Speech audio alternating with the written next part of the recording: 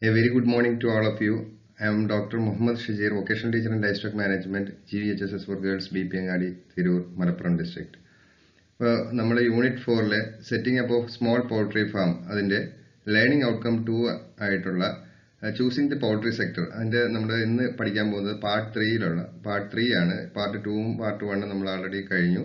അപ്പോൾ പാർട്ട് 3-നകത്ത് നമ്മൾ വരുന്നത് മീറ്റ് പ്രൊഡക്ഷനും എഗ് പ്രൊഡക്ഷനും, അതായത് broiler production and layer production in general എങ്ങനെയാണ് നമ്മൾ മൊത്തത്തിൽ നോക്കുന്നത് എന്നുള്ളതാണ് കാണുന്നത്. ഓക്കെ, നമുക്ക് 1 by 1 ആയിട്ട് നമുക്ക് പോവാം. ഓക്കെ, മീറ്റ് പ്രൊഡക്ഷൻ എന്ന് ഉദ്ദേശിക്കുന്നത് മെയിനായിട്ട് നമ്മൾ ചിക്കൻ പൗൾട്രി ഇൻഡസ്ട്രിയിൽ ബ്രോയിലർ പ്രൊഡക്ഷൻ തന്നെയാണ്. അപ്പം ബ്രോയിലർ പ്രൊഡക്ഷനകത്ത് മെയിനായിട്ട് എന്താണ് വരുന്നത് എന്നുള്ളത്, broiler today has emerged as A fastest growing segment for the poultry industry. നമുക്ക് എല്ലാവർക്കും അറിയാം എന്താണ് മീറ്റ് ബ്രോയിലർ സെക്ടർ എന്ന് പറഞ്ഞു കഴിഞ്ഞാൽ നല്ല എമേർജിംഗ് ആയിട്ട് വരികയാണ്. അതുപോലെ വിത്ത് increased acceptance of chicken meet in city, town and villages. അപ്പോൾ ഇവിടങ്ങളിലൊക്കെ നല്ല അക്സെപ്റ്റൻസ്, ആൾക്കാർ കൂടുതൽ അക്സെപ്റ്റ് ചെയ്യുകയും അത് ഉപയോഗിക്കുകയും ചെയ്യുകയാണ്. അപ്പോൾ സ്വാഭാവികമായിട്ടും the demand for the broiler is growing in A fast pace. സ്വാഭാവികമായിട്ടും അതിന്റെ ഡിമാൻഡ് കൂടുകയും ചെയ്യും. ഇനി കൊമേഴ്ഷ്യൽ ബ്രോയിലർ ഫാമിങ്ങിനകത്ത് നമ്മൾ എടുക്കുകയാണെങ്കിൽ ഓരോ സെഗ്മെന്റ് ആയിട്ട് നമുക്ക് പറഞ്ഞു പോവാം. എല്ലാ സെഗ്മെന്റും ടച്ച് ചെയ്തിട്ടാണ് ഒരു നട്ട്ഷെല്ലായിട്ടാണ് ഈ ബ്രോയിലർ പ്രൊഡക്ഷൻ അല്ലെങ്കിൽ മീറ്റ് പ്രൊഡക്ഷൻ നമ്മൾ ഡിസൈൻ ചെയ്തേക്കുന്നത്. അതിനകത്ത് ബ്രീഡ്സ് ഓഫ് ബ്രോയിലേഴ്സ് ആണ് ആദ്യം നമ്മൾ നോക്കുന്നത്. റെയർഡ് ഫോർ മീറ്റ് പ്രൊഡക്ഷൻ. കൊമേഴ്ഷ്യൽ ആയിട്ടുള്ള ബ്രോയിലർ ബ്രീഡ്സ് ഏതൊക്കെയാണെന്നുള്ളത് നിങ്ങൾക്ക് എല്ലാവർക്കും അറിയാവുന്നത് പോലെ തന്നെ B77, ഹൈബ്രോ, വെൻകോബ്, കാരിബ്രോ, ബാബ്കോ, ദെൻ കൃഷി ബ്രോ എക്സെട്ര. അതൊക്കെയാണ് നമ്മൾ കൊമേഴ്ഷ്യലായിട്ട് ബ്രോയിലർ ബ്രീഡ്സ് നമുക്ക് ഇന്ത്യയിൽ അവൈലബിൾ ആയിട്ടുള്ളത്.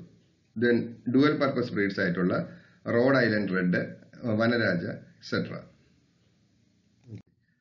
ഇനി housing and management of commercial ബ്രോയിലേഴ്സ്, എങ്ങനെയാണ് നമ്മൾ ഇതിന്റെ ഹൗസിംഗ് മാനേജ്മെന്റ് നോക്കുന്നത്. അപ്പോൾ ആദ്യം നമ്മൾ ചെയ്യേണ്ടതെന്ന് വെച്ച് കഴിഞ്ഞാൽ ഹൗസിംഗ് മാനേജ്മെന്റ് നോക്കുമ്പോഴത്തേക്ക് ആദ്യം നമ്മൾ സൈറ്റ് സെലക്ഷൻ ആണ് ചെയ്യുന്നത്.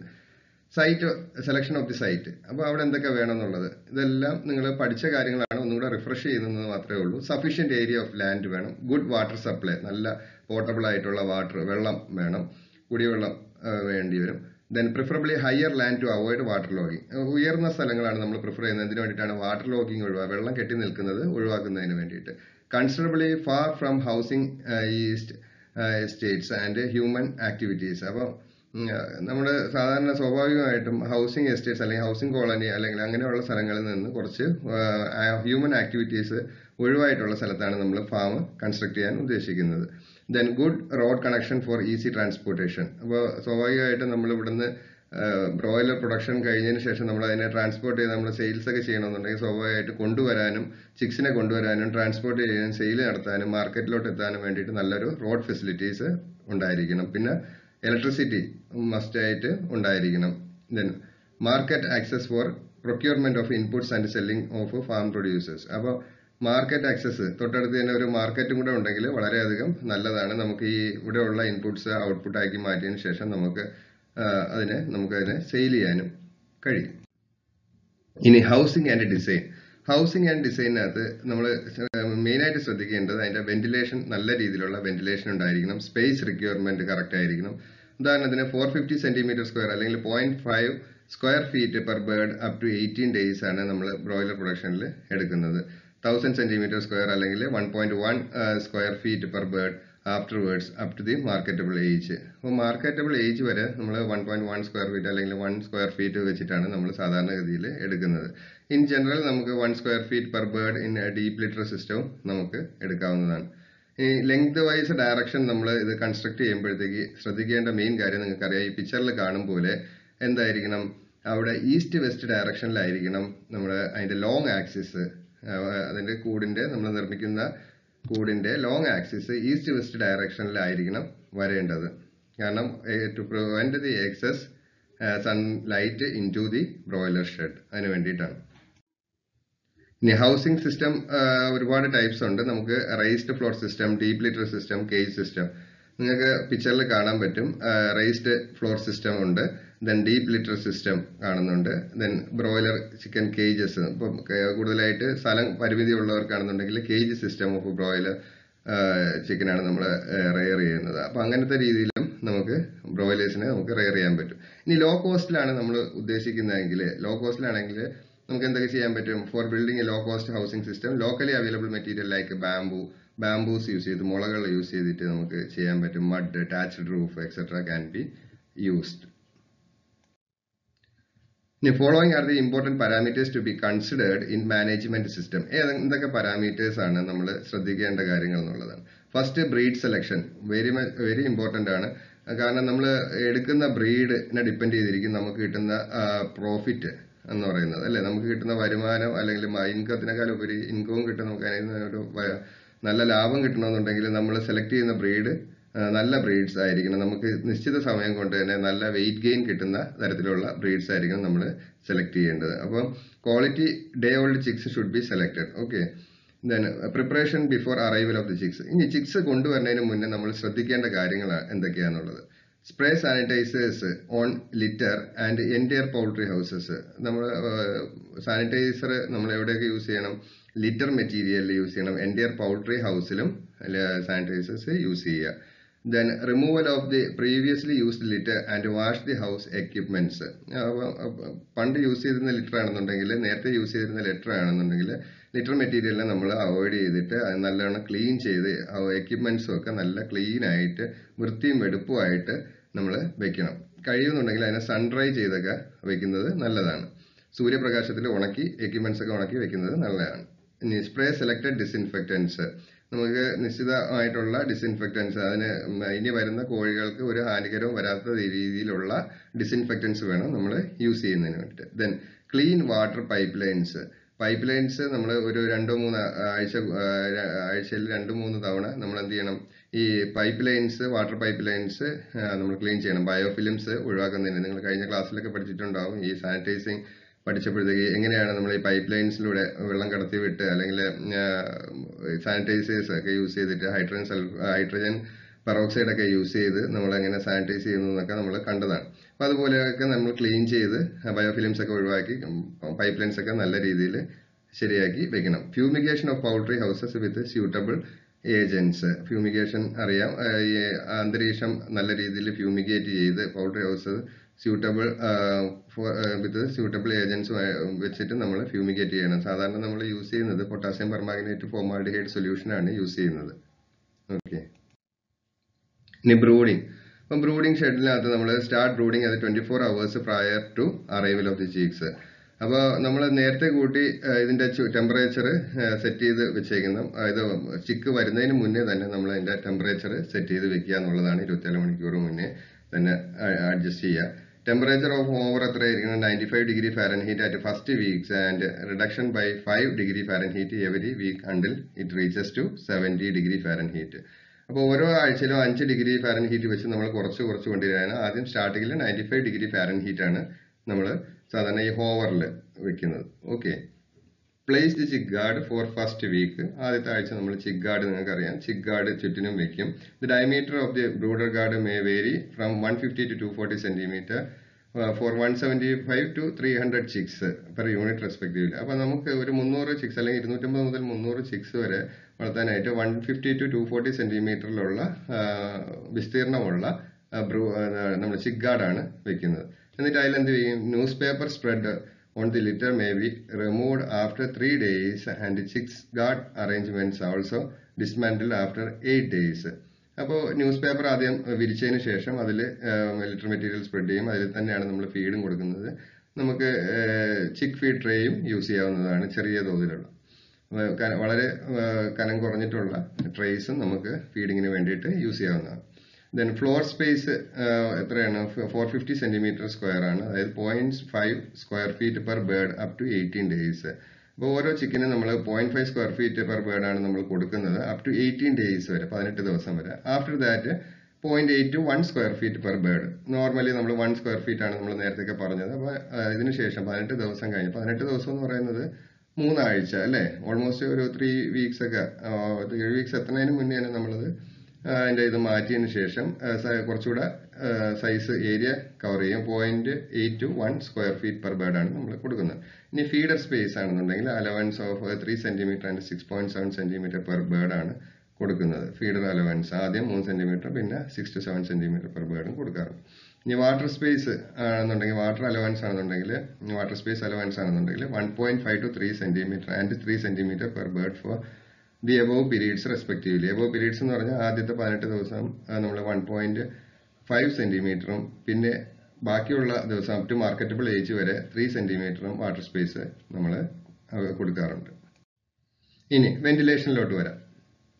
വെന്റിലേഷനകത്ത് the house should be designed with cross ventilation to allow the fresh air to circulate inside the shed by providing wire mesh net or 2 opposite sides.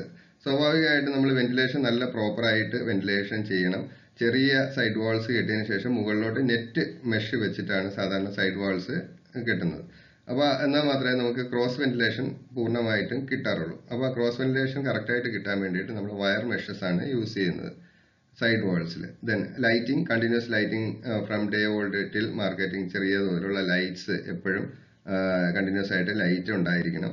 Then floor space requirement 0.8 to 1 square feet per bird നമ്മൾ നേരത്തെ പറഞ്ഞതാണ്.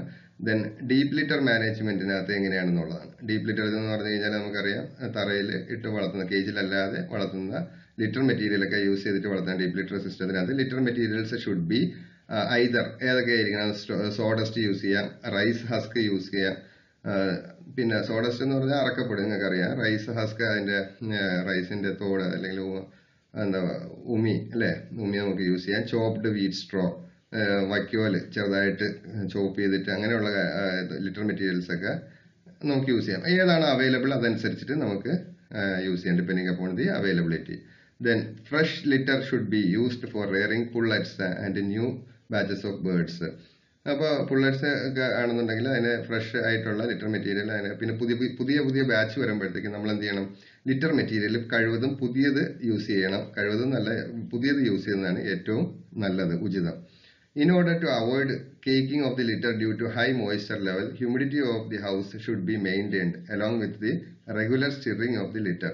നമുക്ക് ഇത് ഒരാഴ്ച അങ്ങനെ ഒരാഴ്ചയിൽ ഒരിക്കലും നമ്മൾ എന്ത് ചെയ്യണം, ഈ ലിറ്റർ മെറ്റീരിയലിനെ ഒന്ന് റേക്ക് വെച്ചിട്ട് ഇങ്ങനെ കൈ വാന്തി വെച്ചിട്ട് അതിനെ ഇളക്കി ഇട്ട് കൊടുക്കണം. എന്തിനു വേണ്ടിയിട്ടാണ്? To avoid the moisture content. Moisture ഇങ്ങനെ അല്ലെങ്കിൽ ഇത് കേക്കിംഗ് ഉണ്ടാവും. അപ്പോൾ മോയ്സ്ചർ കണ്ടന്റ് കൂടിക്കഴിഞ്ഞാൽ സ്വാഭാവികമായിട്ട് ഇതിങ്ങനെ കട്ട പിടിക്കാനുള്ള സാധ്യത കൂടുതലാണ്. അപ്പോൾ അത് ഒഴിവാക്കുന്നതിന് വേണ്ടിയിട്ട് നമ്മൾ എന്ത് ചെയ്യും, ഇത് ഇളക്കി ഇട്ട് കൊടുക്കും. ഓക്കെ, റെഗുലറായിട്ട് സ്റ്റിർ ചെയ്യും. ഇനി പൗൾട്രി ഫീഡ് നിങ്ങൾക്കറിയാം, ഒക്കെ കഴിഞ്ഞ വർഷങ്ങളിലും ഒക്കെ നിങ്ങൾ പഠിച്ചതാണ്. നല്ലൊരു ചാപ്റ്റർ ആയിട്ട് തന്നെ നിങ്ങൾ പൗൾട്രി ഫീഡിനെ കുറിച്ച് പഠിച്ചിട്ടുണ്ട്. അപ്പോൾ ആ feed is the major cost of poultry production. നമ്മൾ ബ്രോയിലർ പ്രൊഡക്ഷൻ വരുമ്പോഴത്തേക്ക്, പ്രൊഡക്ഷനെ സംബന്ധിച്ച് ഏറ്റവും കൂടുതൽ പൈസ വരുന്നത് ഏതിലാണ്? പൈസ ചിലവാകുന്നത് കോസ്റ്റ് ഓഫ് ഫീഡാണ്. അപ്പോൾ significantly affect production performance of the bird. അപ്പോൾ അതിന്റെ ഒരു പ്രൊഡക്ഷൻ പെർഫോമൻസിനെ അഫക്ട് ചെയ്യുന്നത് എന്ത് തന്നെയാണ്? ഫീഡ്. നമ്മൾ എത്രത്തോളം നല്ല ഫീഡ് കൊടുക്കുന്നു, ന്യൂട്രീഷ്യസ് ആയിട്ടുള്ള BIS സ്റ്റാൻഡേർഡ്സ് പ്രകാരമുള്ള ഫീഡ് കൊടുക്കുന്നു, അതിനനുസരിച്ചിട്ടുള്ള നമുക്ക് ഔട്ട്പുട്ട് കിട്ടും, മീറ്റ് കിട്ടും. With the FCR feed conversion ratio വെച്ചിട്ടുള്ള ബേർഡ് നോക്കിയിട്ട് അനലൈസ് ചെയ്തിട്ട് നമുക്ക് അതിനുള്ള ഔട്ട്പുട്ട് നമുക്ക് കിട്ടാറുണ്ട്. So feed and feeding is the most important consideration of efficient poultry farming. നമ്മൾ ഫീഡിങ്ങിനും നല്ല രീതിയിൽ ഇമ്പോർട്ടൻസ് കൊടുത്ത് വേണം ബ്രോയിലർ ഫാമിംഗ് ചെയ്യാനായിട്ട്. അപ്പോൾ feeding of ബ്രോയിലേഴ്സ് may be done in 2 or 3 phases. 2 സ്റ്റേജിൽ അല്ലെങ്കിൽ 3 സ്റ്റേജിലായിട്ട് നമ്മൾ സാധാരണഗതിയിൽ ഈ ഫീഡിംഗ് ചെയ്യാറുണ്ട്. അപ്പോൾ നമ്മൾ 2 സ്റ്റേജിലാണെന്നുണ്ടെങ്കിൽ 2 ഫേസസിലാണെന്നുണ്ടെങ്കിൽ എങ്ങനെ ചെയ്യുമെന്ന് വെച്ച് കഴിഞ്ഞാൽ, ഡ്യൂറിംഗ് ദി ഫസ്റ്റ് 4 വീക്സ്, ആദ്യത്തെ 4 ആഴ്ച, അതായത് ഒരു മാസം ആകുമ്പോഴത്തേക്ക് ബ്രോയിലർ സ്റ്റാർട്ടർ മാഷ് വിത്ത് 22 to 23% ക്രൂഡ് പ്രോട്ടീൻ, CP എന്ന് പറയും. അതായത് ക്രൂഡ് പ്രോട്ടീൻ 22 മുതൽ 23% ക്രൂഡ് പ്രോട്ടീൻ ഉള്ള കണ്ടന്റും വിത്ത് 2950 kilo calorie of മെറ്റബോളൈസബിൾ energy. ME എന്ന് പറഞ്ഞു കഴിഞ്ഞാൽ മെറ്റബോളൈസബിൾ energy has to B feed. അപ്പോൾ ആദ്യത്തെ 4 ആഴ്ച നമ്മൾ 22 മുതൽ 23% ക്രൂഡ് പ്രോട്ടീനും 2950 kilo calorie per kilogram of മെറ്റബോളൈസബിൾ എനർജിയാണ് നമ്മൾ ആ ഫീഡിൽ നിശ്ചയിക്കേണ്ടത്.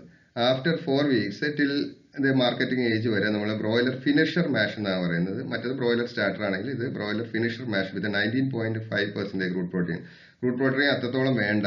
അപ്പോൾ 19.5% മതി. പക്ഷേ മെറ്റബോളൈസബിൾ എനർജി എത്ര വേണം? 3100 kilo calorie per kilogram of മെറ്റബോളൈസബിൾ എനർജിയാണ് നമ്മൾ ഇതിന് കൊടുക്കുന്നത്.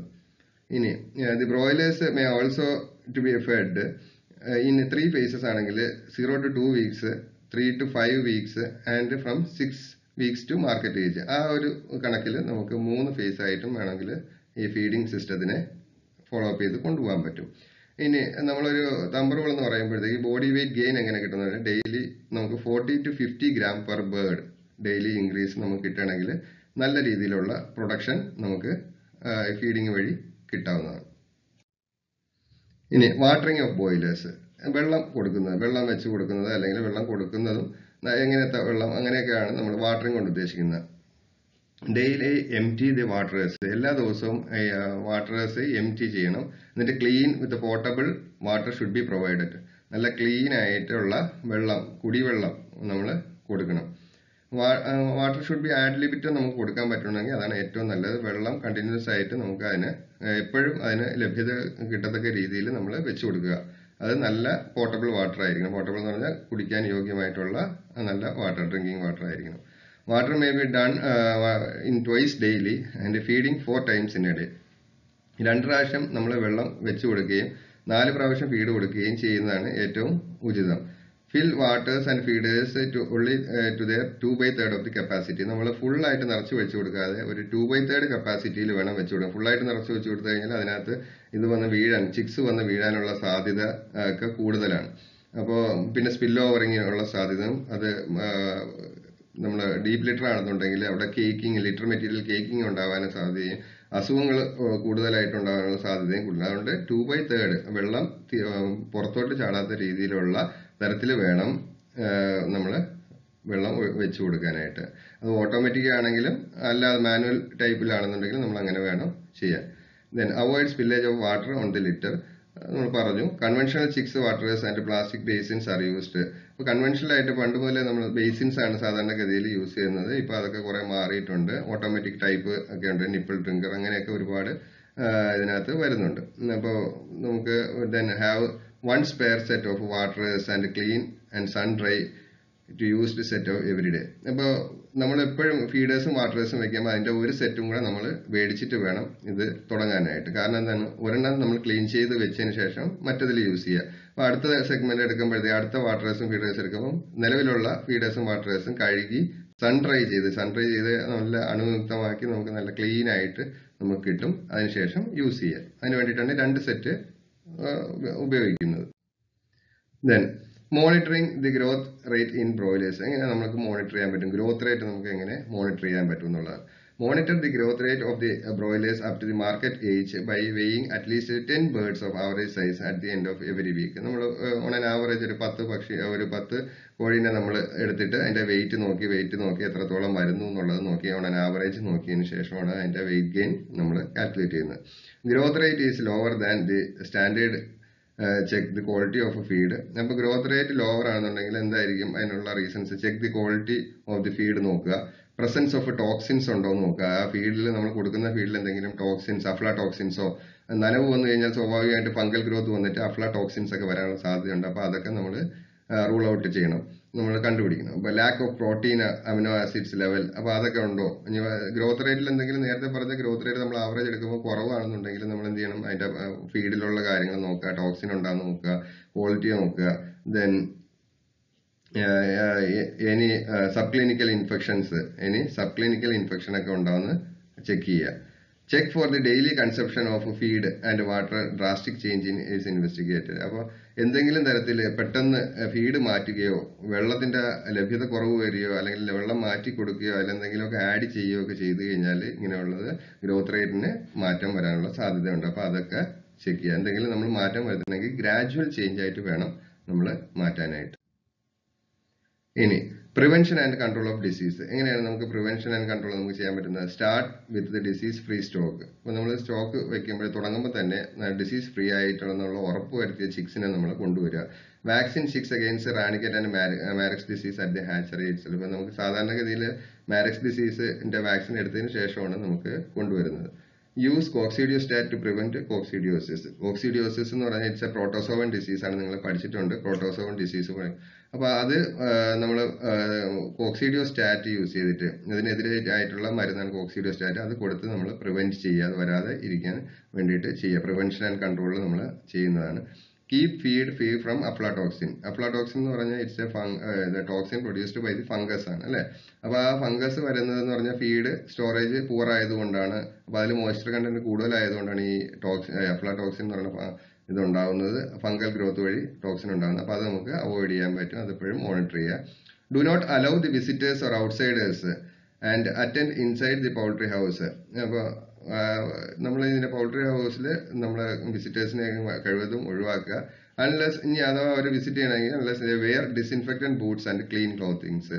അവിടെയുള്ള ഫാമിനകത്തോട്ട് കയറാൻ വേണ്ടിയിട്ട് സ്പെഷ്യൽ ക്ലോത്തിങ്ങും ബൂട്ട്സും ഗം ബൂട്ട്സ് ഒക്കെ സെപ്പറേറ്റ്, അല്ലെങ്കിൽ അതിന് വേണ്ടിയിട്ടുള്ള ഷൂസോ അല്ലെങ്കിൽ ചപ്പൽസോ ഒക്കെ നമ്മൾ പ്രൊവൈഡ് ചെയ്യുക.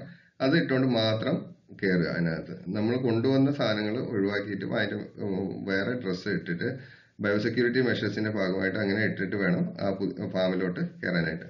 കവർ ഫ്ലോർ വിത്ത് clean litre at least 3 inches deep. അപ്പം ഡീപ്പ് ലിറ്റർ സിസ്റ്റം ആണെന്നുണ്ടെങ്കിൽ നല്ല തിക്കായിട്ടുള്ള 3 inch ഡീപ്പ് ആയിട്ടുള്ള ലിറ്റർ മെറ്റീരിയൽ നമ്മൾ ആഡ് ചെയ്യുക.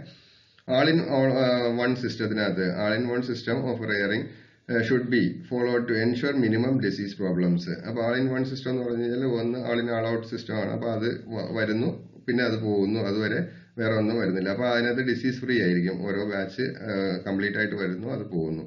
അങ്ങനെയുള്ള സിസ്റ്റംസ് നമുക്ക് മിനിമം ഡിസീസ് റിസ്ക് ആയിട്ട് വരും. അപ്പം ഡിസീസ് വരാനുള്ള ചാൻസ് കുറവാണ്. Then food Baat provision at the entrance of the farm is must. നിർബന്ധമായിട്ടും ഫുഡ് ബാത്ത് നമ്മൾ ഇതിന്റെ ഓരോ കൂടിന്റെ എൻട്രൻസിലും നമ്മൾ വെക്കേണ്ടതാണ്. അതിൽ ഡിപ്പ് ചെയ്തിട്ട് വേണം, കാല് ഡിപ്പ് ചെയ്തിട്ട് വേണം അകത്തോട്ട് പോകാൻ. Then provision of adequate clean and fresh water should be available. നമ്മൾ നേരത്തെ പറഞ്ഞ പോലെ പോർട്ടബിൾ വാട്ടർ അവൈലബിൾ ആയിരിക്കണം വെള്ളം കുടിക്കുന്നതിന് വേണ്ടിയിട്ട്. ഓക്കെ, നമ്മൾ ഇതുവരെ പറഞ്ഞത് ബ്രോയിലർ പ്രൊഡക്ഷനെ പറ്റിയാണ്. ഇനി രണ്ടാമത്തെ ടോപ്പിക് ആയിട്ടുള്ള എഗ് പ്രൊഡക്ഷൻ. എങ്ങനെ നമുക്ക് എഗ് പ്രൊഡക്ഷൻ എന്ന് പറയുമ്പോഴത്തേക്ക് ലെയർ പ്രൊഡക്ഷൻ ആണ് ഉദ്ദേശിക്കുന്നത്. അപ്പോൾ കൊമേഴ്ഷ്യൽ ലെയർ ഫാമിംഗിൽ എന്തൊക്കെയാണ് കാര്യങ്ങൾ എന്നുള്ളത്. അപ്പോൾ കൊമേഴ്ഷ്യൽ ലെയർ ഫാമിംഗ് എന്ന് പറയുമ്പോൾ ലെയർ എന്ന് പറഞ്ഞാൽ എന്താണ്? ലെയർ കൊമേഴ്ഷ്യലി വയബിൾ ആയിട്ടുള്ള എഗ് പ്രൊഡ്യൂസിംഗ് ബേർഡ്സ് ആണ് ലെയർ കൊണ്ട് ഉദ്ദേശിക്കുന്നത്. മുട്ട ഉൽപാദനവുമായിട്ട് ബന്ധപ്പെട്ടുള്ള കോഴികളെയാണ് നമ്മൾ ലെയർ ആയിട്ട് നമ്മൾ കൺസിഡർ ചെയ്യുന്നത്. അപ്പോൾ egg is greatest demand because of its nutritive value. എഗ്ഗിന് ഇപ്പം നല്ല ഡിമാൻഡ് ഉണ്ട്. എന്തുകൊണ്ടാണ്? Nutritive value കൂടുതലായതുകൊണ്ടും then easy and quick preparation time. അപ്പോൾ അങ്ങനെയൊക്കെ ഉള്ളത് കൊണ്ടും വീട്ടിലുള്ളവർക്ക് കൂടുതലായിട്ട് വളരെയധികം പെട്ടെന്ന് തന്നെ ഭക്ഷണം ഉണ്ടാക്കാൻ പറ്റുന്നത് കൊണ്ടും ഇൻഗ്രീഡിയന്റ് ഓഫ് വെറൈറ്റി പ്രിപ്പറേഷൻസിനകത്തുള്ളത് കൊണ്ടും ഹൗസ് ഹോൾഡ് ആൻഡ് കൊമേഴ്സ്യലി നമുക്ക് എഗ്ഗിന് നല്ല ഡിമാൻഡും കിട്ടുന്നുണ്ട്, അല്ലേ? അപ്പോൾ layer farming has gained importance as the fastest growing industry in the life stock sector. Layer ഫാമിംഗും വളരെയധികം നമ്മുടെ ഇപ്പോഴത്തെ ഇൻഡസ്ട്രിയിൽ അല്ലെങ്കിൽ ഗ്രോയിങ് ഇൻഡസ്ട്രിയിൽ നല്ല ഫാസ്റ്റായിട്ട് മൂവ് ചെയ്യുന്നൊരു ലൈഫ് സ്റ്റോക്ക് സെക്ടറാണ് ലെയർ ഫാമിംഗ് എന്ന് പറയുന്നത്. അപ്പോൾ എന്തൊക്കെയാണ് അതിന്റെ കാര്യങ്ങൾ? അപ്പോൾ ബ്രീഡ്സ് ആദ്യം നമ്മൾ നേരത്തെ ബ്രോയിലറിൽ പറഞ്ഞതുപോലെ ഇതിനകത്ത് ബ്രീഡ്സ് ഏതൊക്കെയാണെന്നുള്ളത് നമ്മൾ layer breeds four egg production mainly white ലഗോൺസ് use ചെയ്യാറുണ്ട്. BV300, BV380, Kalinga brown, Gramalakshmi, Gramasree, അങ്ങനെ ഒരുപാട് ബ്രീഡ്സ് ഉണ്ട്. ഞാൻ 2-3 ബ്രീഡ്സ് ഇതിനകത്ത് മെൻഷൻ ചെയ്യുന്നതേ ഉള്ളൂ. അപ്പോൾ ഡുവൽ പർപ്പസിനായിട്ട് നമുക്ക് യൂസ് ചെയ്യാൻ പറ്റും. റോഡ് ഐലൻഡ് റെഡ്, വനരാജയൊക്കെ നമുക്ക് യൂസ് ചെയ്യാൻ പറ്റും ഡുവൽ പർപ്പസ് ആയിട്ട്. Dual purpose egg and meet രണ്ടിനും വേണ്ടിയിട്ട്. Then housing and management. എന്തൊക്കെയാണ് ഹൗസിംഗ് ആൻഡ് മാനേജ്മെന്റിൽ ലെയറിനെ സംബന്ധിച്ചിടത്തോളം ശ്രദ്ധിക്കേണ്ട കാര്യങ്ങൾ? Comfortable, easy to clean and manage, അതായിരിക്കണം ലെയറിൽ വേണ്ടത്. അപ്പം നമ്മൾ കംഫർട്ടബിൾ ആയിട്ട് ബേർഡ്സിനെ നമുക്ക് നിർത്താൻ പറ്റണം. സ്ട്രെസ് ഒഴിവാക്കിയിട്ടുള്ളതായിരിക്കണം. വളരെയധികം ശ്രദ്ധിക്കേണ്ട കാര്യങ്ങളാണ്. പിന്നെ പെട്ടെന്ന് തന്നെ നമുക്ക് ക്ലീൻ ചെയ്യാൻ പറ്റണം. ഷെഡ് നല്ല ക്ലീൻ ചെയ്യാൻ പറ്റണം. Providing sufficient area four comfort of the bird, optimum growth and production in the layer farming. അപ്പൊ നല്ല കംഫർട്ട് കൊടുക്കണമെന്നുള്ളതാണ് വളരെയധികം. കാരണം എന്തെങ്കിലും ഒരു സ്ട്രെസ് വന്നു കഴിഞ്ഞാൽ മുട്ടയുടെ പ്രൊഡക്ഷനെ അത് ബാധിക്കുകയും മുട്ട ഉൽപാദനം കുറയുകയും ചെയ്യും. അപ്പൊ നമ്മൾ കംഫർട്ട് സോൺ കൊടുത്തുകൊണ്ടാണ് ലെയർ പ്രൊഡക്ഷൻ ചെയ്യേണ്ടത്. അപ്പൊ location of the poultry house എന്തൊക്കെയാണ്? അപ്പൊ ലൊക്കേഷൻ നമ്മൾ നേരത്തെ പറഞ്ഞ പോലെ തന്നെ ഇതെന്താണ്? Away from the residential or crowded ഏരിയാസിൽ നിന്ന് ഒരു കുറച്ചുകൂടെ മാറിയിട്ടുള്ള സ്ഥലത്തായിരിക്കണം. Accessible to market four egg and availability of poultry feeds. നമുക്ക് ഫീഡ് കിട്ടാൻ ആക്സസ് ഉള്ള സ്ഥലവും എന്നാൽ ഈ മുട്ട മാർക്കറ്റ് ചെയ്യാൻ പറ്റുന്ന സ്ഥലങ്ങളിൽ വേണം ഇത് നമ്മുടെ ലെയർ ഫാമിംഗ് നടത്താനായിട്ട്. Well connected with the roads four transport. അപ്പോൾ ഈസി ആക്സസ് ടു റോഡ്സ് ആണ് ഉദ്ദേശിക്കുന്നത്. ട്രാൻസ്പോർട്ടേഷൻ വളരെ ഈസി ആയിരിക്കുന്ന രീതിയിലുള്ള റോഡ്സ് ഉള്ള സ്ഥലങ്ങളിലായിരിക്കണം. Then provision of electricity and clean water. നമ്മൾ നേരത്തെ പറഞ്ഞതുപോലെ തന്നെ ഇലക്ട്രിസിറ്റി ഉണ്ടായിരിക്കണം. അതുപോലെ നല്ല പോർട്ടബിൾ വാട്ടറും കിട്ടുന്ന സ്ഥലത്ത് വേണം ഇത് വെക്കാൻ വേണ്ടിയിട്ട്. ഇനി requirement of A good housing. എന്തൊക്കെ റിക്വയർമെന്റ്സ് ആണ് ഉള്ളതെന്നുള്ളത്? വെൽ വെന്റിലേറ്റഡ് ഹൗസ് ആയിരിക്കണം. നല്ല വായുസഞ്ചാരമുള്ള റൂം ആയിരിക്കണം. ഷെഡ്സ് ആയിരിക്കണം. House built in east west direction along the long axis of the house for the natural light and sunrise. അപ്പൊ നമ്മൾ ഈസ്റ്റ് വെസ്റ്റ് ഡയറക്ഷൻ നേരത്തെ പറഞ്ഞ പോലെ ഇതും ലെയർ ഫാമിങ്ങും ഈസ്റ്റ് വെസ്റ്റ് ഡയറക്ഷനിൽ തന്നെയാണ് നല്ലത്. ടെമ്പറേച്ചർ എന്ന് പറയുന്നത് 20 to 25 ഡിഗ്രി സെൽഷ്യസ് ആയിരിക്കണം. 20 to 25 degree Celsius. Floor must be concrete, rain proof, crack free, rat proof and easy to clean ആയിരിക്കണം. ഫ്ലോർ ഇതിനെ നല്ല രീതിയിൽ കോൺക്രീറ്റ് ചെയ്ത് ഇടണം, അത് നല്ലതാണ്. അപ്പം റെയിൻ പ്രൂഫ്, വെള്ളം മഴ പെയ്ത് കഴിഞ്ഞാൽ അകത്തോട്ട് വീഴാതെയും ക്രാക്ക് ഫ്രീ ആയിട്ടുള്ളതും വിള്ളലൊന്നും വരാത്ത രീതിയിലുള്ളതും റാറ്റ് പ്രൂഫ് ഉള്ളതും എലികളൊന്നും കയറാൻ പറ്റാത്ത രീതിയിലുള്ള ഫ്ലോറിംഗ് സിസ്റ്റം ആയിരിക്കണം. എന്നാൽ പെട്ടെന്ന് വൃത്തിയാക്കാൻ പറ്റുന്നതായിരിക്കണം. അങ്ങനെയുള്ളതാണ് നമ്മൾ കോൺക്രീറ്റ് ഫ്ലോറിംഗ് സിസ്റ്റം. അത് നല്ല ഒരു ഇതാണ്, കാരണം ഇത് റാറ്റ് പ്രൂഫാണ്. എന്നാൽ പെട്ടെന്ന് ക്ലീൻ ചെയ്യാൻ പറ്റും, അതൊക്കെ നമുക്ക് യൂസ് ചെയ്യാൻ പറ്റും. അങ്ങനെ കോൺക്രീറ്റ് ഫ്ലോർ ആണെങ്കിൽ വളരെ നല്ലതാണ്. ഇനി റൂഫ് എടുക്കുകയാണെങ്കിൽ ഷുഡ് ബി മോയിസ്റ്റ് പ്രൂഫ് ആയിരിക്കണം, ഈർപ്പം തങ്ങി നിൽക്കാത്ത ടൈപ്പ് ആയിരിക്കണം. Common roofing materials, asbestos, fibre sheets, ടാച്ച് roof ഒക്കെ നമുക്ക് യൂസ് ചെയ്യാൻ പറ്റും കേട്ടോ. Then light, day light desirable ആണ്. നമുക്ക് എക്സ്ട്രാ ലൈറ്റ്സ് വേണമെങ്കിൽ depending upon the layer type നമുക്ക് കൊടുക്കാവുന്നതാണ്. Sanitation, easy in cleaning and spraying ഡിസ്ഇൻഫെക്റ്റൻസ് നമുക്ക് യൂസ് ചെയ്യാൻ പറ്റും. Height of the house 3 metre from the foundation to the roof. താഴത്തെ ഫൗണ്ടേഷൻ മുതൽ ഗ്രൗണ്ട് ലെവൽ മുതൽ നമ്മൾ റൂഫ് എടുക്കണമെങ്കിൽ ഒരു മിനിമം ഓഫ് 3 മീറ്റർ ഹൈറ്റ് ഉണ്ടെങ്കിൽ നല്ലതാണ്. It's desirable. ഓക്കെ. ഇനി സിസ്റ്റംസ് ഓഫ് ഹൗസിംഗ് നമ്മൾ നേരത്തെ പറഞ്ഞ ബ്രോയിലറിൽ പറഞ്ഞ പോലെ ഇന്റൻസീവ് സിസ്റ്റം ഉണ്ട്. അപ്പോൾ അതിനകത്ത് cage system, deep litre system ഉണ്ട്. ബാക്ക്യാർഡ് സിസ്റ്റം വെച്ചിട്ട് നമുക്ക് ലെയർ ഫാമിംഗ് ചെയ്യാവുന്നതാണ്. അപ്പോൾ കേജ് സിസ്റ്റം നിങ്ങൾക്ക് താഴെ കാണുന്ന ഫോട്ടോയിൽ പിക്ചറിൽ ലെഫ്റ്റ് സൈഡിൽ കാണുന്നു. ലെയർ സിസ്റ്റം നമുക്ക് എന്താണ് കേജ് സിസ്റ്റം. ഇതിനകത്ത് കേജ് സിസ്റ്റത്തിനകത്ത് നിങ്ങൾ കാണുന്നുണ്ട്, കണ്ടോ. കേജസിനകത്ത് നിൽക്കുന്നു. എഗ്സ് മുട്ടയിട്ട് കഴിഞ്ഞാൽ അത് കറക്റ്റായിട്ട് ഫ്രണ്ടിൽ വരുന്നു. അപ്പോൾ നമുക്ക് ഈസി ആയിട്ട് കളക്ട് ചെയ്യാൻ പറ്റും വിത്തൗട്ട് എനി സ്ട്രെസ്. കോഴികൾക്ക് സ്ട്രെസ് വരാതെ തന്നെ നിങ്ങൾക്ക് ഈ മുട്ടയൊക്കെ കളക്ട് ചെയ്ത് പോകാൻ പറ്റും. അപ്പോൾ പിന്നെ ഡീപ് ലിറ്റർ സിസ്റ്റം ആണെങ്കിൽ covering of the floor with litre materials like sawdust, rises, chopped wheat straw, ഇതൊക്കെ നമ്മൾ പറഞ്ഞതാണ് നേരത്തെ ബ്രോയിലറിൽ പറഞ്ഞാണ്. അതേപോലെ തന്നെ നമുക്ക് ഇതിലും ലെയർ ഫാമിങ്ങിലും യൂസ് ചെയ്യാവുന്നതാണ്. റൈറ്റ് സൈഡിൽ കാണുന്ന പിക്ചർ നിങ്ങൾക്ക് കാണാൻ പറ്റും. ഡീപ് ലിറ്റർ സിസ്റ്റമാണ്.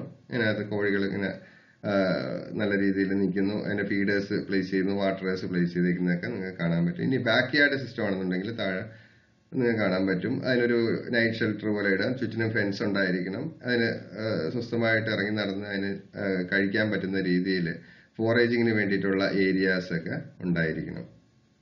ഓക്കെ. ഇനി മാനേജ്മെന്റ് എടുക്കുകയാണെങ്കിൽ നമ്മൾ ബ്രൂഡിങ്, ഫസ്റ്റ് വേണം ബ്രൂഡിങ് ആണ്. ബ്രൂഡിങ് നമ്മൾ നേരത്തെ ബ്രോയിലറിൽ പറഞ്ഞതുപോലെ തന്നെയാണ് ഇതിനകത്ത് ബ്രൂഡിങ് വരുന്നത്. It's carrying of the chicks from the day old till 8 weeks of age ആണ്. 8 ആഴ്ച പ്രായം വരെയാണ് നമ്മൾ ബ്രൂഡിങ്ങിൽ സാധാരണ ഗതിയിൽ വെക്കുന്നത്. ചിക്സ് ആയിട്ടുള്ള സ്റ്റേജിൽ അല്ലേ. ചിക്സിനാണ് മെയിനായിട്ട് നമ്മൾ ബ്രൂഡിങ് കൊടുക്കുന്നത്. ആദ്യത്തെ ഒരു 5 ആഴ്ചയോളം നമ്മൾ ബ്രൂഡിങ്ങിന് കൊടുക്കും.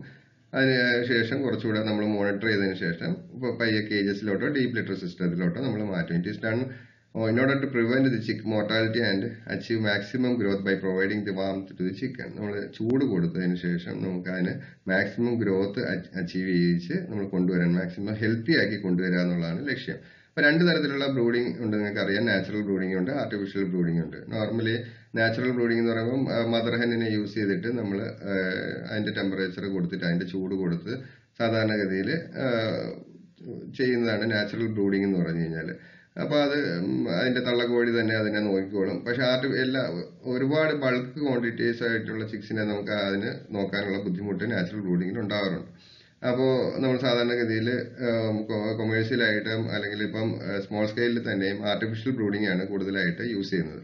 അപ്പോൾ under artificial brooding temperature controlled artificial brooder is used in the place of mother hen അല്ലേ. നമ്മൾ തള്ളക്കോഴി ഇല്ലാത്ത പക്ഷം നമ്മൾ എന്ത് ചെയ്യും, നമ്മൾ ആർട്ടിഫിഷ്യലായിട്ട് പുറമേ നിന്ന് ടെമ്പറേച്ചർ കൺട്രോൾ ചെയ്തിട്ട് അതിന് ഇതിന്റെ കോഴിക്ക് കറക്റ്റായിട്ടുള്ള ചൂട് കൊടുക്കുകയും അതിനെ കറക്റ്റായിട്ട് പരിപാലിച്ച് ചൂട് കുറച്ച് നമ്മൾ നേരത്തെ പറഞ്ഞ 95 ഡിഗ്രി ഫാരൻഹീറ്റിൽ നിന്ന് 70 ഡിഗ്രി ഫാരൻഹീറ്റ് വരെ എത്തുമ്പോഴത്തേക്കും നമ്മൾ ആ ബ്രൂഡിങ് സ്വാഭാവികമായിട്ടും ഒഴിവാക്കുകയും പിന്നെ കേജസിലോട്ടോ ഡീപ് ലിറ്റർ സിസ്റ്റത്തിലോട്ടോ മാറ്റുകയാണ് സാധാരണഗതിയിൽ ചെയ്യുന്നത് അല്ലേ.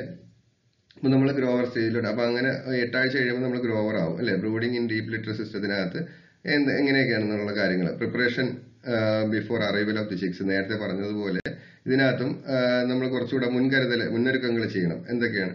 Shed should be vacant for at least 3 to 4 weeks. അപ്പോൾ 3 മുതൽ 4 ആഴ്ച വരെ നമ്മൾ ഷെഡ് ക്ലീൻ ചെയ്ത് വൃത്തിയാക്കി ഇട്ടേക്കും അല്ലേ. ഇൻ കേരള കണ്ടീഷനിൽ 2 to 3 വീക്സ് ആണ് പ്രിഫർ ചെയ്യുന്നത്. ഓരോ ക്ലൈമറ്റ് അനുസരിച്ചിട്ട്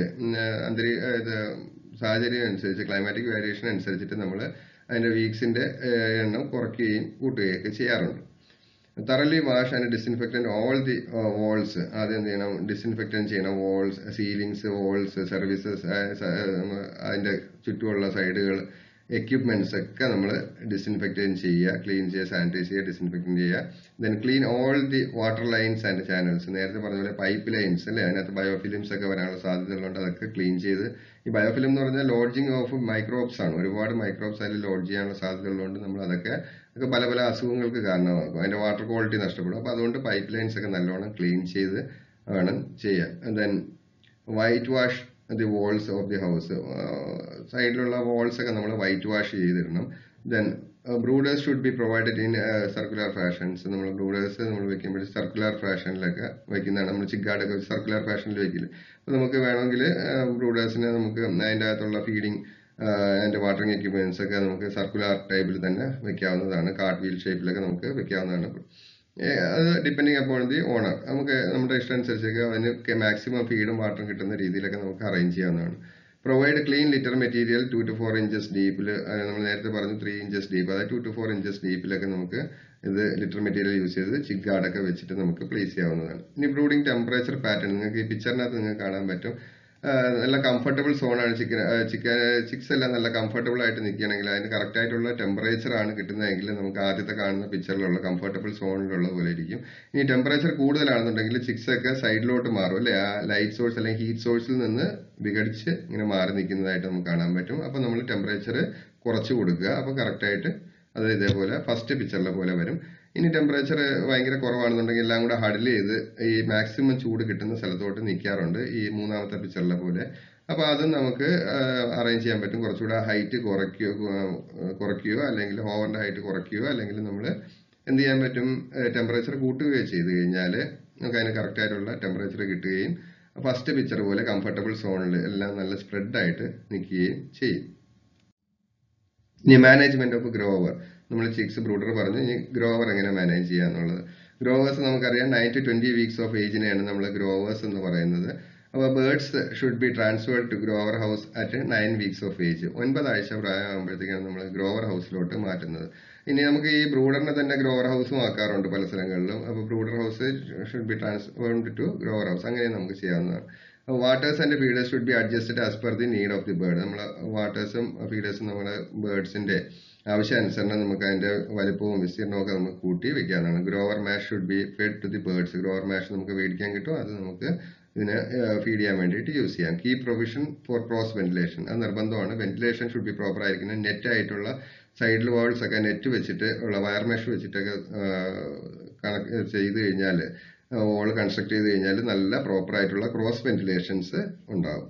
then ഡീബീക്കിംഗ് may be done if necessary.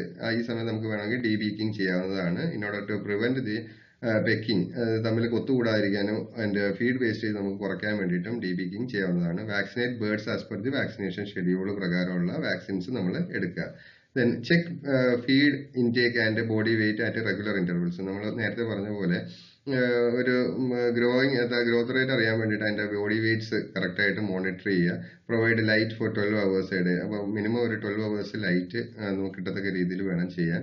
Then culling of under developed diseased. Culling എന്ന് പറഞ്ഞാൽ അറിയാം അല്ലെ, അൺപ്രൊഡക്റ്റീവ് ആയിട്ടുള്ള ബേർഡ്സിനെ റിമൂവ് ചെയ്യുക. അപ്പൊ നമുക്ക് നല്ല ലാഭത്തിൽ നമുക്ക് ഈ ഫാമിനെ കൊണ്ടുപോകാൻ പറ്റും. പ്രൊഡക്ഷൻ ഇല്ലാത്തതിനൊക്കെ നമ്മൾ സമയബന്ധിതമായിട്ട് തന്നെ നമ്മൾ ആ ഫാമിൽ നിന്ന് ഒഴിവാക്കുക. Then management of layers very important ആണ്. അപ്പൊ എങ്ങനെ ലേയേഴ്സിനെ നമുക്ക് മാനേജ് ചെയ്യാം? ലേയേഴ്സ് എന്ന് പറഞ്ഞാൽ നമുക്കറിയാം 21 ആഴ്ച മുതൽ 20 മുതൽ 21 ആഴ്ച മുതൽ 72 ആഴ്ച വരെ പ്രായമുള്ള മുട്ടയിടുന്ന കോഴികളെ നമ്മൾ ലേയേഴ്സ് എന്ന് പറയുന്നത് അല്ലെ. അപ്പൊ അതിനകത്ത് ലേയേഴ്സിനകത്ത് വെന്റിലേഷൻ എങ്ങനെയായിരിക്കണം? Ventilation the layer house should be adequate without draft. അപ്പോൾ നമ്മൾ ഡ്രാഫ്റ്റ് എന്ന് ഉദ്ദേശിക്കുന്നത് നമ്മൾ ഫാൻസ് യൂസ് ചെയ്യുമല്ലോ. അപ്പൊ ആ ഫാൻ യൂസ് ചെയ്യാതെ തന്നെ നല്ല രീതിയിലുള്ള വെന്റിലേഷൻ, ഫാൻ യൂസ് ചെയ്യാൻ വേണമെങ്കിൽ യൂസ് ചെയ്യുക. അപ്പൊ വെന്റിലേഷൻ കുറവാണെന്നുണ്ടെങ്കിൽ നമ്മൾ ഡ്രാഫ്റ്റിലോട്ട് പോകും. ഇനി വെന്റിലേഷൻ നമ്മൾ മാക്സിമം കിട്ടത്തക്ക രീതിയിൽ, എയർ സർക്കുലേഷൻ അതിനകത്ത് വരത്തക്ക രീതിയിൽ നമുക്ക് കൊടുക്കാൻ പറ്റും അല്ലെ. റിഡ്ജസ് വെക്കാൻ പറ്റും, എക്സോസ്റ്റ് വെക്കാൻ പറ്റും അല്ലേ. അങ്ങനെയൊക്കെ വെച്ചിട്ട് നമുക്ക് അതിനകത്ത് വെന്റിലേഷൻ പ്രോപ്പർ ആക്കുക. ദെൻ ഫീഡ് ലെയർ മാഷാണ് നമ്മൾ കൊടുക്കുന്നത്. പ്രൊവൈഡ് ലേയിങ് നെസ്റ്റ് ബോക്സ് നമ്മൾ പ്രൊവൈഡ് ചെയ്യും. എന്തിനാണ്? മുട്ട ഇടുന്നതിന് വേണ്ടിയിട്ട് അതിന് പ്രത്യേകം നെസ്റ്റ് ബോക്സ്, 5 കോഴിക്ക് ഒരു നെസ്റ്റ് ബോക്സ് എന്ന നിലയ്ക്ക് നമുക്ക് കൊടുക്കാവുന്നതാണ്. Use clean bedding material in the laying നെസ്റ്റിനകത്ത് നല്ല ബെഡിങ് മെറ്റീരിയൽ വെച്ച് കൊടുക്കുക. കാരണം മുട്ട പൊട്ടാത്ത രീതിയിൽ മുട്ട ഇടുമ്പോഴത്തേക്ക് കറക്റ്റായിട്ട് തന്നെ അതിനകത്ത് കിട്ടുന്നതിന് വേണ്ടിയിട്ടും ക്രാക്ക് ഒഴിവാക്കാൻ വേണ്ടിയിട്ടൊക്കെ നല്ല ബെഡിങ് മെറ്റീരിയൽ, അതിന് മുട്ടയിടാൻ ഒരു കംഫർട്ടബിൾ സോൺ നമ്മൾ ക്രിയേറ്റ് ചെയ്ത് കൊടുക്കുക. Then replace nesting material at regular intervals. Nesting material നമ്മൾ സമയബന്ധിതമായിട്ട് മാറ്റി കറക്റ്റ് ആയിട്ടുള്ളത് വെച്ച് കൊടുക്കുക. Egg should be collected 3 to 4 times a day in deep litter system of housing. 3 മുതൽ 4 തവണ നമ്മൾ ഇതിന്റെ എഗ്സ് കളക്ട് ചെയ്യുക. കാരണം അതാണ് സമയബന്ധമായിട്ട് ഇത് മാറ്റിയാൽ എഗ്സ് നമ്മൾ എടുത്തു കഴിഞ്ഞാൽ മാത്രമേ കറക്റ്റ് ആയിട്ടുള്ള ക്രാക്ക് കുറഞ്ഞിട്ടുള്ള എഗ്സ് നമുക്ക് കിട്ടത്തുള്ളൂ. അപ്പൊ അത് നല്ലതാണ്. Treatment may be made against external parasites like ടിക്സ്, mites, lies periodically. അപ്പൊ ഇങ്ങനെ ടിക്സ്, മൈറ്റ്സ് അങ്ങനെയുള്ള എക്ടോ പാരസൈറ്റ്സ് ഉണ്ടല്ലോ. അപ്പൊ നമുക്കറിയാം പേനിച്ചെള്ള് അങ്ങനെയുള്ള സാധനങ്ങളൊക്കെ സമയബന്ധമായിട്ട് തന്നെ ട്രീറ്റ് ചെയ്ത് നമ്മൾ ഒഴിവാക്കുക. Remove dead birds promptly and dispose dum properly. ഇനി അതിനകത്ത് എന്തെങ്കിലും കോഴികൾ ചത്തു വീഴുകയോ അല്ലെങ്കിൽ അങ്ങനെയൊക്കെ വരുമ്പോഴത്തേക്ക് അതിനെ കറക്റ്റായിട്ട് തന്നെ എടുത്ത് നല്ല രീതിയിൽ ഡിസ്പോസ് ചെയ്യുക എന്നുള്ളത് വളരെ ഇമ്പോർട്ടന്റ് ആയിട്ടുള്ള കാര്യമാണ് ഒരു ഫാമിനെ സംബന്ധിച്ചിടത്തോളം. കാരണം അത് ഡിസീസ് സ്പ്രെഡ് ചെയ്യാനുള്ള സാധ്യത കൂടുതലാണ്. അപ്പൊ അതിനെ നമ്മൾ തടയാൻ വേണ്ടിയിട്ട് നമ്മളിങ്ങനെയുള്ള ബയോസെക്യൂരിറ്റി മെഷേഴ്സ് എടുക്കുക. Then light should starts from 12 hours a day and increased by 15 to 30 minutes every week until it reaches to 16 hours. ഇത് വളരെ ഇമ്പോർട്ടന്റ് ആണ്. നമ്മൾ കഴിഞ്ഞ വർഷങ്ങളൊക്കെ പഠിച്ച ഫോട്ടോ പീരീഡ് അല്ലേ. മുട്ട ഇടുന്നതിന് വേണ്ടിയിട്ടുള്ള ലൈറ്റ് എത്ര വേണമെന്നുള്ളത് തുടക്കത്തിൽ 12 മണിക്കൂറാണെന്നുണ്ടെങ്കിൽ ഓരോ ആഴ്ച കഴിയുമ്പോഴും 15 മുതൽ 30 മിനിറ്റ് ലൈറ്റ് കൂട്ടി നമ്മൾ എത്ര മണിക്കൂറിലോട്ട് എത്തണം? 16 മണിക്കൂറിലെത്തണം. പിന്നെ അത് കണ്ടിന്യൂ ചെയ്ത് പോവുകയാണ് നമ്മൾ ലൈറ്റിംഗ് ചെയ്യേണ്ട കാര്യം. ഇനി ഫ്ലോർ സ്പേസ് റിക്വയർമെന്റ്. ഇതില് ഡീപ് ലിറ്ററിലും കേജ് സിസ്റ്റത്തിലും തമ്മിൽ ചെറിയ വേരിയേഷൻസ് ഉണ്ട്. അപ്പൊ അത് നിങ്ങൾ കാണിക്കാൻ വേണ്ടിയിട്ടാണ് ഈ ഒരു ചാർട്ട് തന്നെ ഇവിടെ ഇട്ടേക്കുന്നത്. ബ്രൂഡർ ഹൗസിൽ സ്വാഭാവികമായിട്ട് ഡീപ് ലിറ്റർ ആകുമ്പോൾ കുറച്ചുകൂടെ ഏരിയ നമുക്ക് വേണം. അതേസമയം കേജ് സിസ്റ്റം ആകുമ്പോൾ ഏതാണ്ട് അതിനേക്കാളും കുറച്ച് ഏരിയ മതി ബേർഡ്സിന് നിൽക്കാൻ വേണ്ടിയിട്ട് അല്ലേ. അപ്പൊ 0.7 സ്ക്വയർ ഫീറ്റ് പെർ ബേർഡ് ആണ് ഡീപ് ലിറ്ററിലാണെങ്കിൽ ബ്രൂഡർ ഹൗസിന്. അതേസമയം കേജ് സിസ്റ്റം ആകുമ്പോൾ 0.5 സ്ക്വയർ ഫീറ്റ് പെർ ബേർഡ് മതി. ഇനി Grover ഹൗസിലാണെന്നുണ്ടെങ്കിൽ 1 square feet per bird ആണ്. അതേസമയം കേജ് സിസ്റ്റം ആകുമ്പോഴത്തേക്ക് 0.6 സ്ക്വയർ ഫീറ്റ് പെർ ബേർഡ് മതി. ദെൻ ലെയർ ഹൗസിലാണെന്നുണ്ടെങ്കിൽ 2 സ്ക്വയർ ഫീറ്റ് ആണ് വേണ്ടത്.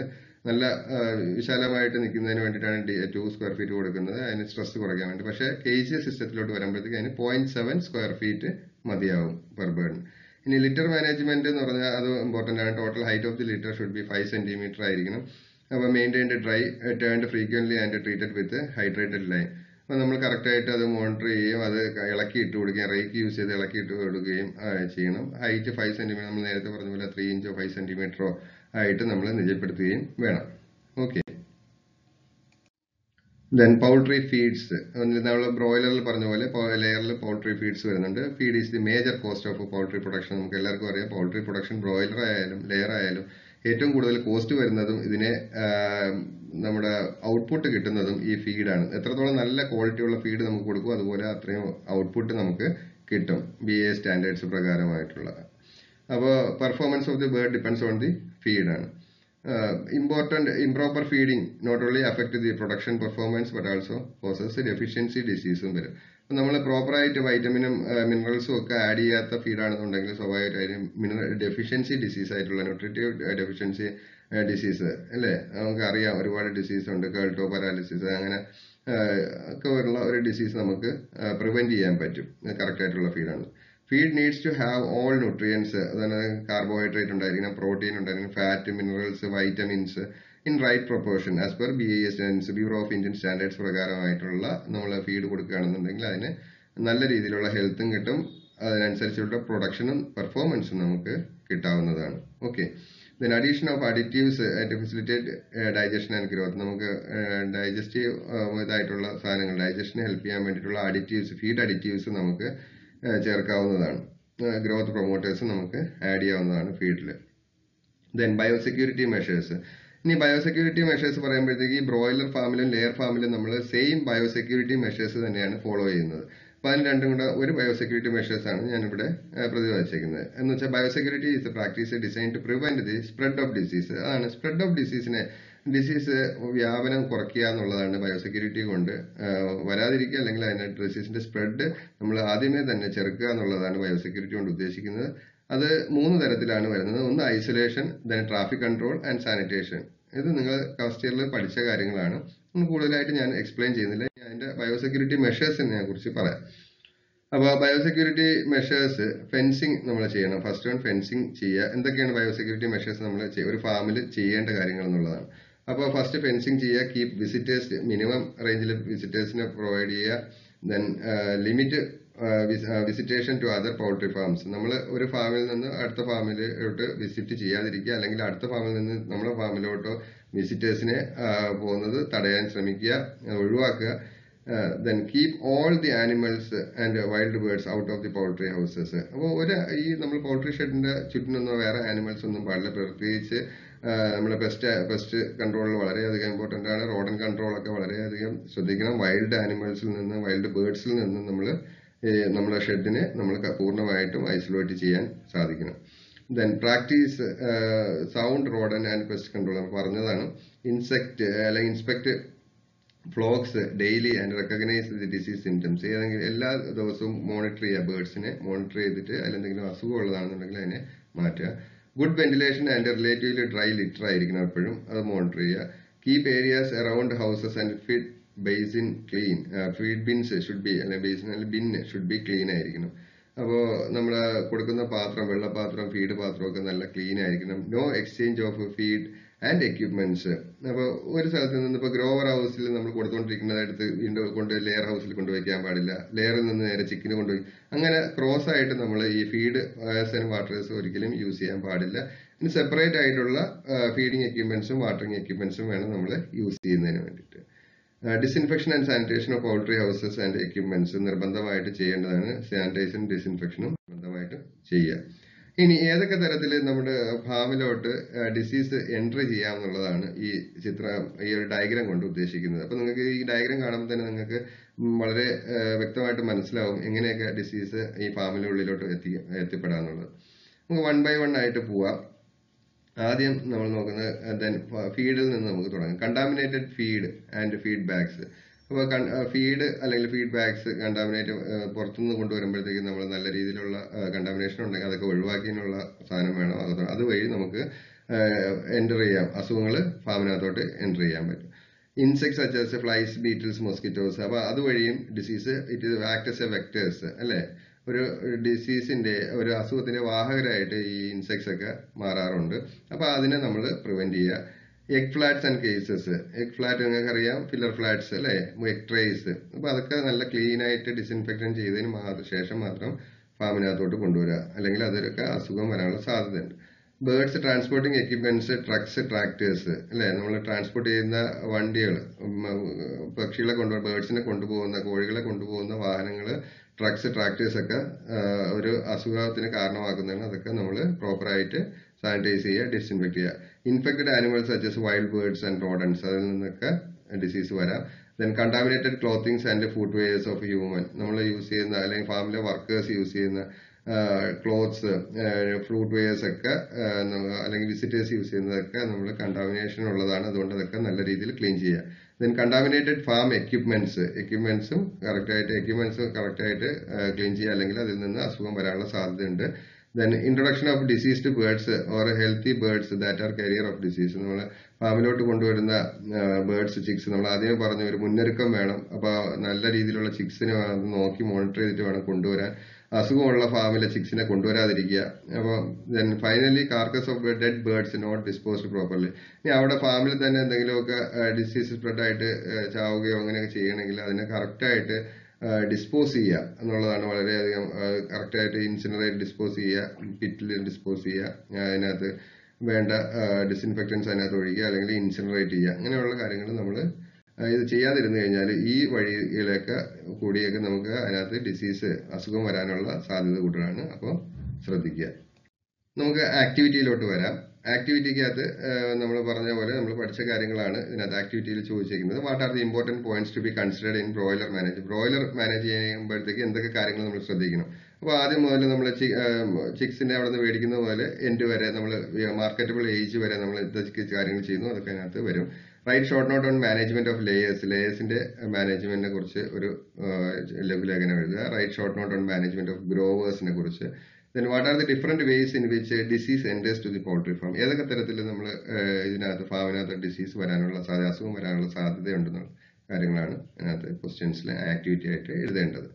ഇത് കറക്റ്റായിട്ട് എഴുതി നിങ്ങളെ ടീച്ചറിന് സബ്മിറ്റ് ചെയ്യുക. Okay, thank you.